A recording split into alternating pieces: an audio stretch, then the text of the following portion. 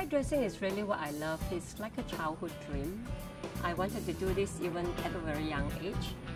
In 2010, I won the Ernst & Young Woman Entrepreneur of the Year. It's such an amazing thing that through what I love, I got on so far. Satisfaction from the clients are very important. They keep me going.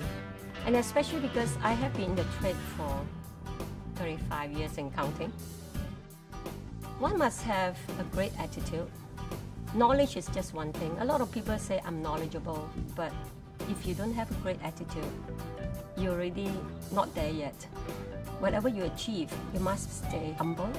You must have a great compassionate heart, and especially like what my dad says, perseverance is the pot of gold.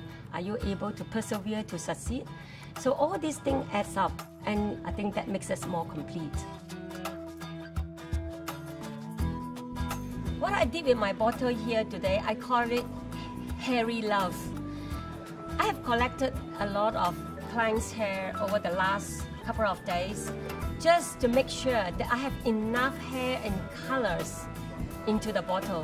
What I did was I messed them all up, I fused them in, I put them into different texture just to make sure that the bottle looks different in colors. As you can see the end result, instead of just being one patch of color, as you can see the multi-texture that I created. I'd like to thank Johnny Walker for having me on this exciting project, and I can't wait for my own future bottles to come. On a good Johnny Walker, of course I want to share with my husband. He always tells me that, oh, it's a fantastic drink.